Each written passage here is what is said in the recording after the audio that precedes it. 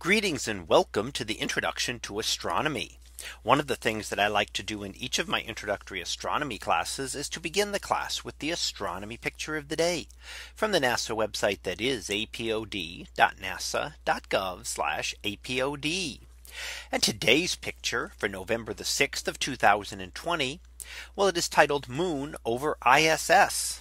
So what do we see here? Well, these are two satellites of the Earth. We know that the Earth has one natural satellite, our moon, which fills most of the screen here.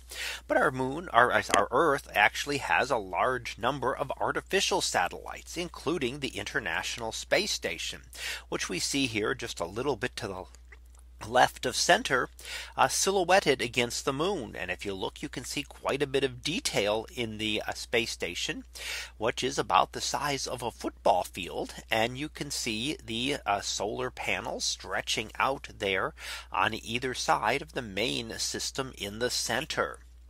Now, there are a lot of other artificial satellites as well that orbit the Earth, and many of them can be seen. The International Space Station, being very large, is very easy to see and does move quickly through the sky.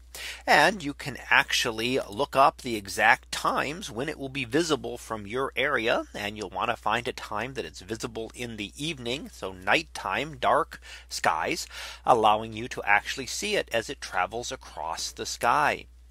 And it does that once every 90 minutes it orbits. So it orbits around very quickly. Our moon takes nearly a month to orbit once, but the space station, being much closer, will orbit around about once every hour and a half. So for someone on the International Space Station, the sun rises and sets about every 45 minutes. Now, we have now had, as of just a few days ago, 20 years of continuous presence in space.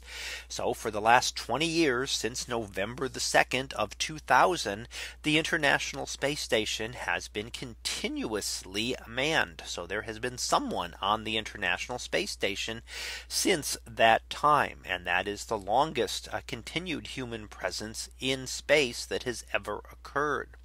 So ever since the early 60s, when the very first launches into space occurred, of course, they were very short, and we've gone longer and longer. Now, of course, no individual has stayed there for 20 years, but multiple individuals have had multiple trips, and some have spent more than a year or so up on the International Space Station.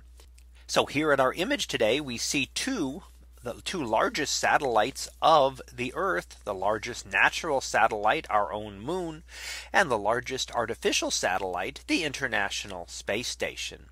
So that was our picture of the day for November the 6th of 2020. It was titled Moon over ISS. We'll be back again tomorrow for the next picture. So until then, have a great day, everyone, and I will see you in class.